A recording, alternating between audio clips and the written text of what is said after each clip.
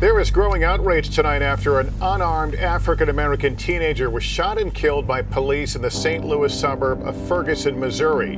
But there are conflicting reports about what led up to the shooting. Protesters of different ages and races demanding answers in the shooting death of 18-year-old Michael Brown at the hands of a policeman. Watching the Quick Trip burn on television the day after Michael Brown died, it was like watching a documentary of the civil rights movement from 50 years ago. In a crisis like this, some people move away, some people freeze, they don't know what to do, and other people move towards. And what I learned from this, if you're going to move towards a crisis, it's very important to know who you are, what needs to be done, and where you might be most helpful.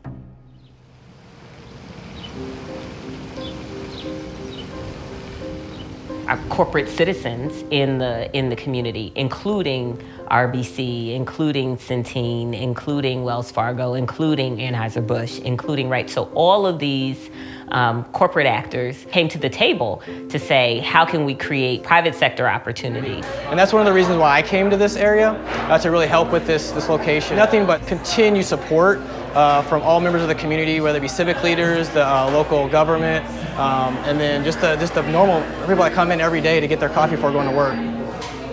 A lot of businesses have stepped up to the plate to say, hey, we want to be a part of this solution.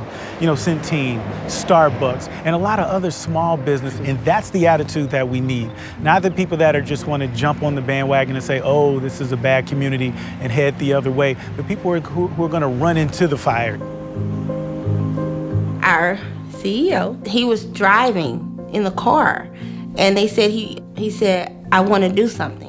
And he immediately contacted some of the board members, decided that he was going to put a site here. Literally within an hour or so, the board actually gave the approval to say, absolutely, let's go and open something in Ferguson.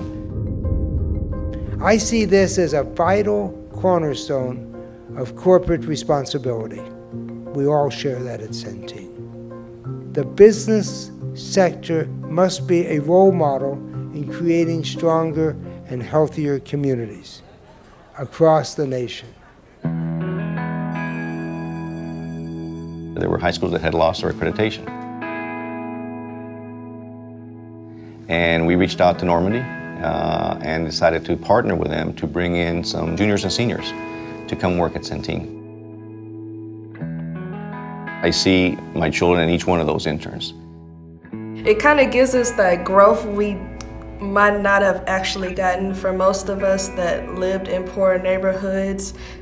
Getting a dream job like this, it's like we know we can actually go somewhere in our lives.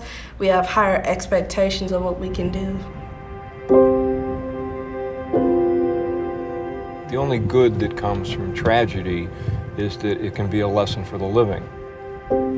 Mike McMillan, who is the director here in St. Louis, when he called me about the Empowerment Center and said that it was going to be on the site of the Quick Trip, I mean, I did have this, I was a classics major, so you'll have to bear with me. So I immediately thought of the phoenix rising from the ashes, and of course we'd invest in that. Why wouldn't we? Where there was hopelessness, now maybe there'll be some hope.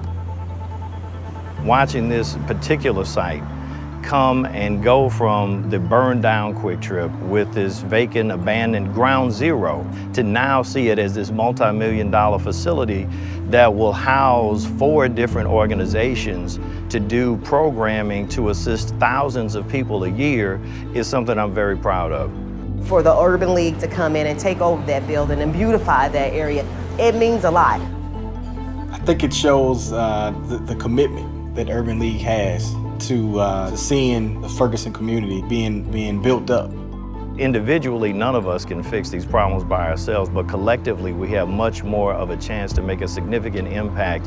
And it can't just be a short-term impact, it has to be for the long term. And that's where an organization like the Urban League that's getting ready to celebrate its centennial can really play a role and be that bridge to make that progress and keep it going into the future. James Baldwin said that before you can understand what's going on around you, you have to know what was happening behind you. And in order to understand the present, you have to know the past. That's what it's about. It's about knowing what happened so we can understand better what is going on now, and hopefully we can use that information to move forward toward a more just society. It's hard to establish relationships that you didn't have before in a crisis.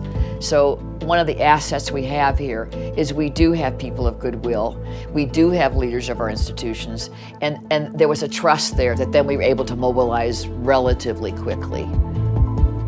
What happened in Ferguson could happen in any city in the United States, and I think that's true. But the fact is that all of us working together, that shouldn't happen anywhere. What small city can you say that you work in, live in, or serve on a council where you can say that if you make a positive change, the entire world will pay attention? So instead of looking at it as it's not fair, let's look at it as we have an opportunity to show what change can look like and set the example which will ripple across the country. And I guarantee it'll show positively and make a positive footprint across the country.